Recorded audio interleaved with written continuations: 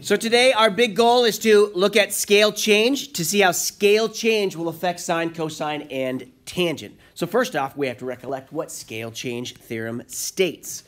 So remember that scale change talks about a function.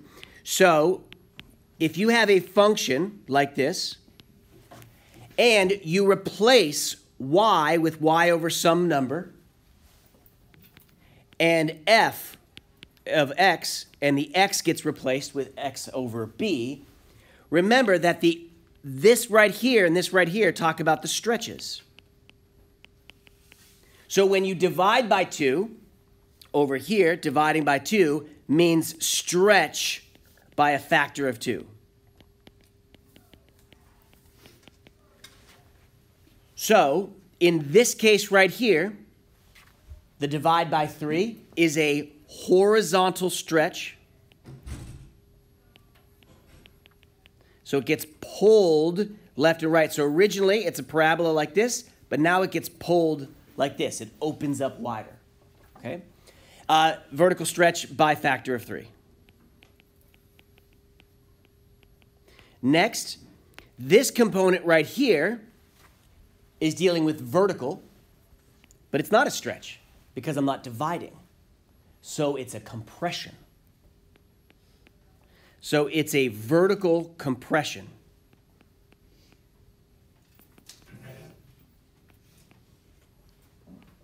By 2. In other words, we squash it down in half. We cut it in half.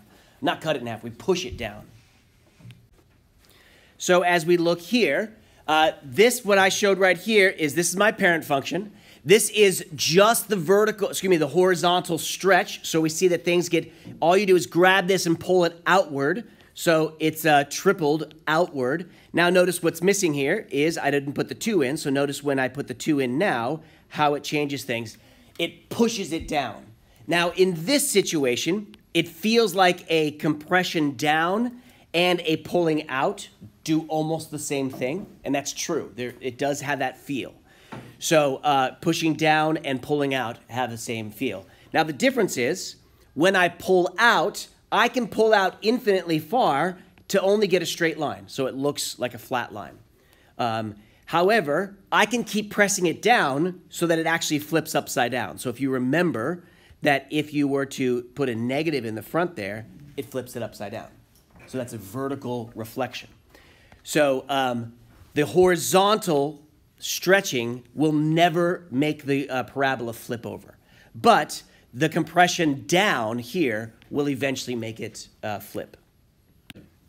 So this times 3 right here is a horizontal compression, and that's by a factor of 3. So if this is my original, it's going to get squashed inward by a factor of 3. Or you could say I squash it by a third or a stretch by 1/3 or a compression by a factor of 3. So there is a vertical stretch because of this, but next up is that this negative here means that I'm going to flip it upside down. Or you could say a vertical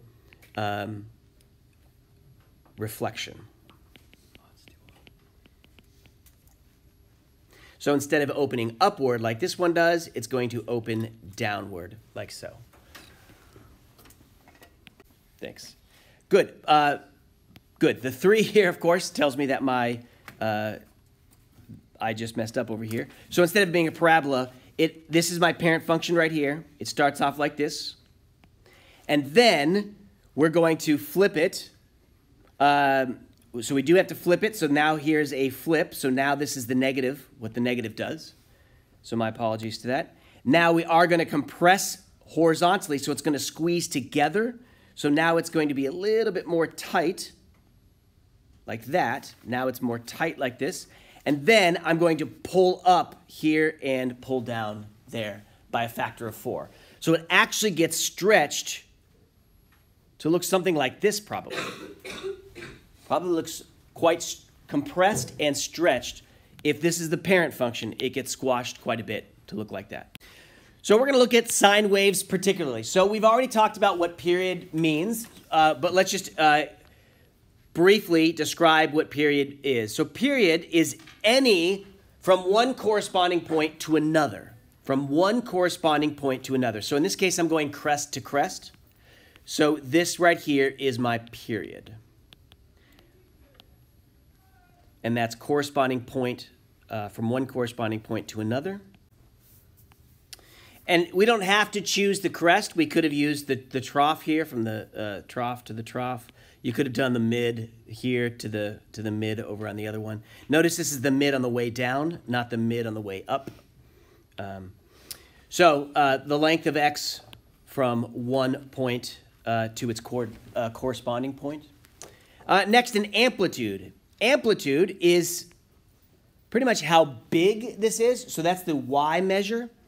But it's not exactly this. It's not the high to low. It's close. Whatever this is, however high the whole wave is, you cut it in half. So you're going to cut this in half. So the amplitude is 1/2 max minus min. And this is why. Because if I were to draw it, this does not represent an axis. It doesn't have to be the x-axis. All we're saying is that the amplitude is this right here, and notice that it's replicated underneath this dividing line here. So the amplitude is effectively just this here, or this here, or this here. Any of those represent amplitude. So we're going to talk about the scale-change theorem and how it relates to sine, cosine, and tangent. So first off, let's consider this equation, y equals 6 times the cosine of x over 3. And we're going to explain its relationship to the parent function. And we want to identify period and amplitude. So just like we did at the very beginning, how does it stretch or how does it compress? We're going to do that same thing here. So notice that this one is a quick one to identify right here. Because the x dividing by 3, so I know I have a horizontal stretch. A horizontal stretch by a factor of 3.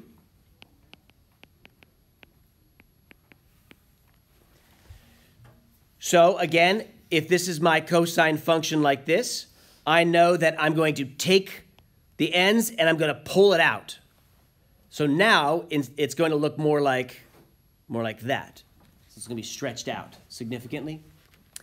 Next, what does this 6 tell me? Well, it's not in the form that we're used to. Remember that if I were to divide by 6 and divide by 6, now it's more familiar. So over here now it tells me that it is a vertical stretch by factor of 6. Which means now I'm going to take the red here and I'm going to pull it up dramatically. Pull it up dramatically. So now it goes way up and then way down. So that means the vertical stretch, this is going to affect my amplitude. This changes my amplitude. And this here is going to affect the period. And also something called frequency. So let's walk through this step by step to see how things are affected here. If this is the stretch is probably easier to start with. Remember the parent function, y equals the cosine of x. It has an amplitude of 1. Why? Because it simply goes up to 1 and then down to -1. Up to 1, down to -1. And it oscillates in that way. So that means my amplitude here is simply 6.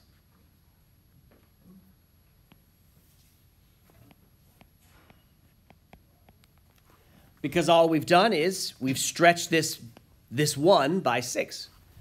Notice it's a positive number. even though it does also go into the negative, the actual size of it is an absolute value. And next, cosine of x has a period of 2 pi, right? Every 2 pi, every 360 degrees, it comes back on itself. So periodicity by 2 pi. So how does stretching this by a factor of 3 change that? Well, so what we do is we take the 2 pi and we stretch it by 3. So now we have 6 pi. In other words, it makes one period in 6 pi. So that's why it's stretched out so much, because it takes, this one will go around 3 times by the time that this one only goes around once. So as we look at the function here, notice that this one here is my cosine function, my parent function, and this is the function that I'm looking at. Notice that they both start on 0 here at high. So this one starts high at 1, this starts high of 6, and this one goes down to -1, this one goes down to -6. And this one goes once, twice, and 3 times by the time this guy does 1. So this one is much faster, this one is much slower. Good, so just by way of checking, notice that I took out the horizontal stretch. So this 6 in the front, all it did was turn the volume up, right? This is a tone that's happening, and when you turn the volume up, beep, it just gets louder, beep. I just changed pitch, I shouldn't have. But same pitch, but higher volume.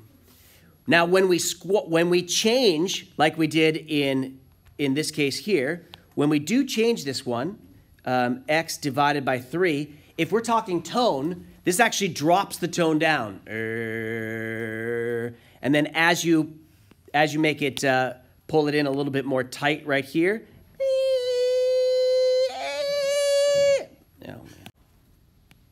So working through this, again, our period, we just take however our stretch or compression occurs, and we multiply that by the original period of 2 pi. And our amplitude is actually straightforward. It's just that in front. So this actually brings us to our a theorem of the property of sine waves. Notice that the property of a sine wave will also be a property of a cosine wave, just shifted over 90 degrees. So simply put here, the graphs of the functions defined by y equals b times the sine of x over a and y equals b times the cosine of x over a, they both have an amplitude of b, so it's just that coefficient effectively. That's the vertical stretch. And of course, the key part here is that it is absolute value. And it has a period of 2 pi times the absolute value of a. And again, a is kind of like the reciprocal. It's the number that's dividing. So we have to watch out, for example, if I saw cosine of 2x, I'm actually going to be considering the period of 1/2 for that. So how would you answer this question? Why must the amplitude be absolute value? And because amplitude is a distance, it has to be positive distance. All right, so what we're going to do now is you're given a graph, and we're going to unpack that in order to find out what the function is. So in the same way, back in the old days when you had a linear equation that did this, you needed 2 things. You needed to know what m was and what b was, right? B is where you begin, and m is how you move. So, I begin right here, whatever this is, at 3, and then I go up to, right, 4 or whatever. So 2/4, and then we were able to reduce that, and then this one here, and then we can plug it in. Well, that's the same idea. We still need to know certain things. But instead of m and b, like in linear situations, we need 2 things. We're going to use primarily this function right here. So we just need to know essentially the amplitude and period. We also need to know which one we're using, sine or cosine. So let's take a gander here. First off, it passes through this, so it has to be sine. Okay, so it has to be sine because it passes through the origin. Okay, so we know that my function is going to look something like this, where I have a b. Let's make sure I'm using the same. And cosine, well, let me change that to just a regular b. And then x over your a. So I need to know the amplitude, which is the easiest to find. And then I need to know the period, which goes under here. And I also have to consider options because I have to consider pluses and minuses. So the amplitude, of course, we are going to look at the max and the min, and we only need to know the max being 4 and the min being -4. And of course, we have to take half of that.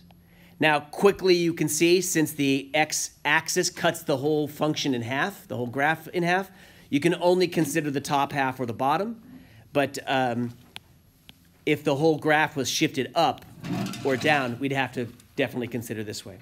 So in the end, we see that the amplitude is 4. So 4 times louder, if this were a tone, than the regular tone of the sine. Next, period. What's the period? Go ahead and talk with your neighbor real quick. How are we going to find the period and use 2 corresponding points? If we look at these 2 corresponding crests, we note that this one's at what looks like 315, and this one looks at 135. So 315 minus 135 is $1.80. So 180 degrees, period. Now that's that, well, so the period has to be a ratio of the 360.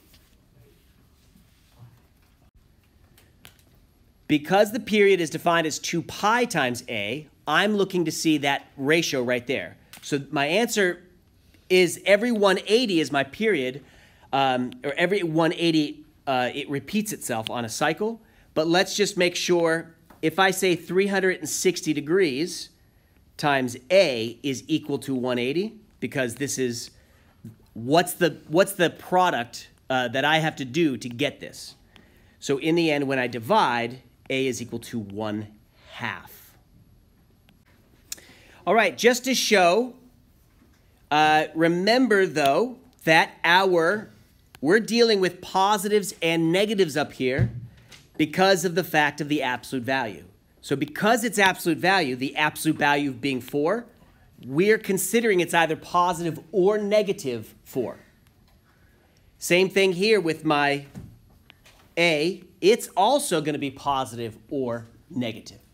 So don't forget those because of the absolute value. We have to attach the plus or minus. Wait, no, so the amplitude. So because of that, we have 4 options. These are my 4 options. Either y is equal to 4 times the sine of x over 1/2. Just to give you a heads up, when you do x over 1/2 like this, the dividing by a fraction is the same as saying 2x right there, multiplying by the reciprocal. Okay? So there's one option. In other words, I chose the positive and the positive. But I've got another option. It could be -4, the sine of 2x. And yet I have other options as well, because I have 4 times the sine of -2x. And then I have one more. Y is equal to, where both are negative. Could you do 0.5 sine and then divide x by 4 to get the same function? So now we just have to reason logically. Notice that my original function for sine passes through here, the origin, but it goes up only to 1 right here at the 90, right? Somewhere over there. So it goes up there, then down here, something like that. Which means, because it's a reflection, instead of going up, it goes down. That means I need to have one negative somewhere. So either it's a vertical reflection, that's what this negative in the front here means, or it's a horizontal reflection. Because it can be either one in this case, Why? Because this guy here, it would either reflect to right there, to in between. So the original function, after I changed it to multiply by 4, would go here, like so. And then this guy now reflects over to there. So either it's reflecting, this one reflects down to here, or this one's reflecting over to there. So the answer is either one of these, but only one reflection. Only one reflection. Vertically there or horizontally there. Now, of course, let's test it by looking at Desmos. All right, so as we check this, notice that if I deselect the red one and then now select it, it's right on top of it perfectly. So it turns out that reflecting one of them, reflecting horizontally or reflecting vertically, both give me the same in this context. Not all functions, but this one here. So that's why I chose either one of those two. All right, example 4 is your turn. Go ahead, attack, kill, destroy. The key thing, folks, is the small squiggly one. That's the original function. That's the cosine of x. So now the big one is the one that's being translated, or excuse me, scaled.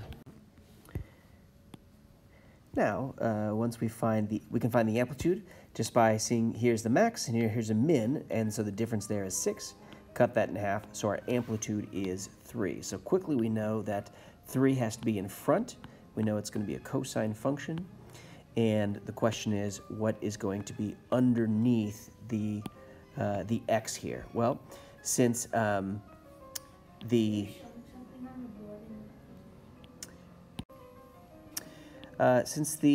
period here is 6 pi, we want to see how that relates to 2 pi, because the parent function is 2 pi.